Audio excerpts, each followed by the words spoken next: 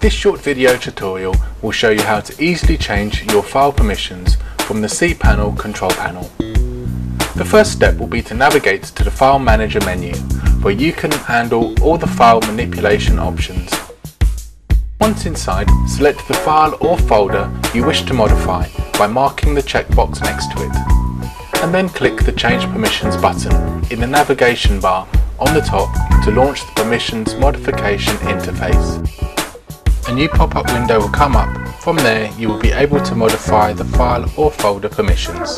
The table on the left represents the user type and access levels, and via the checkbox you can grant different access levels to different user types. The resulting file permissions will be represented in the bottom row of the table in their numerical form. The most common file permission in the Unix systems are 644 and 755. Click the Change Permissions when you are ready.